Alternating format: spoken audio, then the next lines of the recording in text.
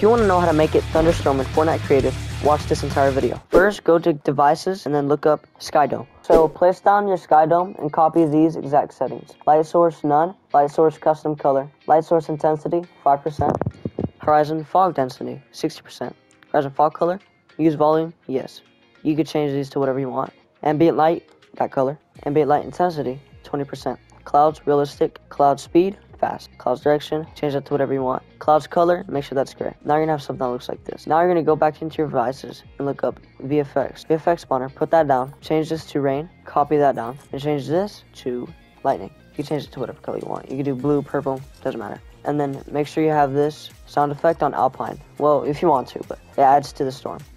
If you even want to go all out, you could do literally the one that's called Storm. Now it really sounds like a storm. If you found this video helpful, you might also want to check out these videos.